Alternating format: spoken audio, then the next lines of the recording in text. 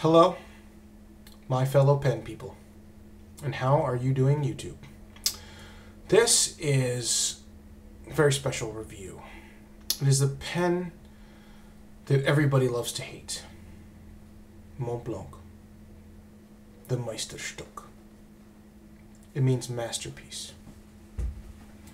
Before we get to the pen, let us discuss a little bit about some of the history behind Montblanc. It was established in 1908, okay, by Klaus Johannes Voss, the banker Alfred Nehemias, and the engineer August Eibenstein. And it was actually founded as a Simplo filler pen company. In 1910, the name became Montblanc, which basically means the peak mountain in Switzerland. I forget how tall it is. It's like 48 something. Anyway.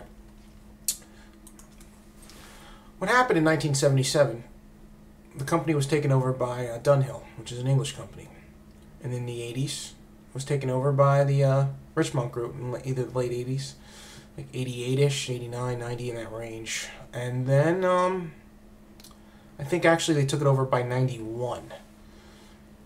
After that, the company, after 1977, the company started making just upmarket pens.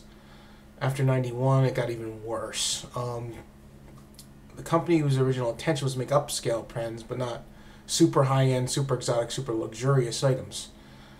It wasn't the original intention. They were very good tools, and they were very fine tools. Over time, the tools kind of gotten a little bit better, but the prices have skyrocketed. And that's why everybody loves to hate Montblanc. There's a reason for that. Barriers to entry, jealousy, envy, and the fact they have issues, and they're really designed almost like a Porsche 911. They're designed for somebody that really knows what they're doing. They're not a first pen, they're not a second pen. I don't even recommend it as a fifth or sixth pen. They're somebody that really understands a fountain pen and understands its idiosyncrasies, and understands why they grind them the way they do and how they grind them the way they do. It can actually appreciate what they have done in their history and maintain it properly and have a proper loop to make sure the tines are adjusted correctly so they don't get frustrated with it and then put it in a drawer forever. And that's who a Montblanc fountain pen really is designed for, the eccentric person that wants something special, that can appreciate quality, and acquired it somehow, some way. Now, in the secondary market, they are more reasonable. Or if they are a gift, like in the case of mine, I got a boatload of cash and for my birthday from family members, and I use that to purchase my pen. Would I spend $550 on the pen myself? No. But if I had the means, it would be a different story. I'm at a different level. You know, I'm just getting started in my endeavor in my insurance business thing I'm trying to start, and we'll see where that leads. So, anyway, back to the pen. This is the case that comes in. Okay? Now, when I originally got this pen, I admit I didn't know what I was doing. Okay? I got a fine nib. It happens. No one's perfect. It didn't write great. I sent it back, and they give you this nice little booklet that comes with it with your warranty, some information about Montblanc, and all that good stuff. I sent it back, and I got my nib exchanged. Now, Montblanc has a lot of rules. They only have a 2-year warranty. Okay? And within the first 6 weeks of ownership, if you do not like your nib, you can take it back to the Montblanc store and have that nib replaced. And they'll do it free of charge. And it will take you about 6 weeks to 4 weeks, depending on whether the nib is in stock or not, or whether they have to import the nib from Hamburg, Germany. And if that is the case, you'll have to wait a little longer. But let's say about 4 weeks to 6 weeks, in that range. Okay? They used to have an unlimited lifetime warranty. Okay? You could have changed the nib anytime you wanted. This was back right after World War II, or before World War II, when it was a different type of company. Now it's only a 2-year warranty, 6-week period where you can replace your nib. The box. This is my Montblanc Meisterstuck Platinum Classique. And it's a fantastic pen. It is one of the best pens I own, but we'll get there. It has some idiosyncrasies. I recommend anybody getting into one of these to get a broad nib, not a fine, and especially not the medium. The mediums are going to have issues. The good part about Montblanc is consistency. They are all ground the same way at the factory. They all come out the same way. They're all checked at the factory. Not a lot of pen companies do that anymore.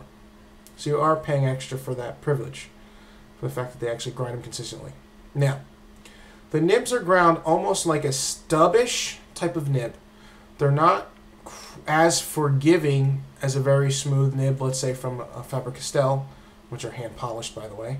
But they are very consistent in a machine polish technique, and they have a little bit of a break-in period because they are machine polished. I say about 10 to 20 lines of writing, and it'll start breaking in and be nice.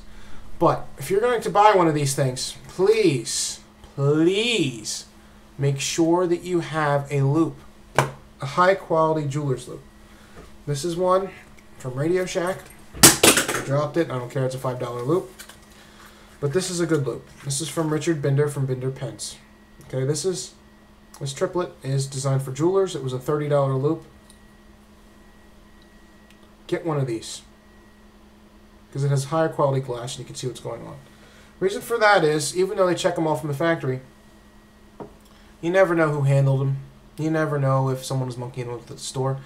When I got my replacement nib, one of the tines was slightly off and I had to do some micro adjustments and just do a little couple tweaks and it wrote beautifully. Okay? Now, they write smooth, they write good if you get the bigger nibs. If you get those finer nibs, they're not going to be quite as nice if you don't know how to hold it correctly, because it's almost ground like a stub nib. Okay? It's a little bit different. Now, they are still smoother than a stub nib, but you're going to have to understand that if you don't apply any pressure with a broad nib, you hold it correctly, it will write effortlessly, it'll write smooth as butter and on silk, okay? Once it's properly broken in after a couple lines. After that period, when you start applying a little bit of pressure, the pen transforms, okay? The nib itself becomes a little sharper. You start seeing a little bit more line variation.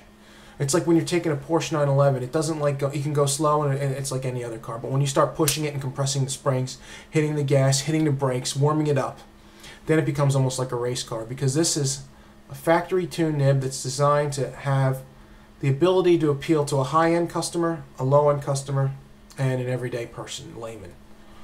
Because of that, there's challenges in the way it's ground, challenges and some compromises that when you start pushing it, all those compromises go away and it starts becoming a higher end nib. But you have to get used to it. It's not going to be as smooth as you're used to, but it's not going to be scratchy. It's just going to give you the feedback that you need, kind of like a slalom skier.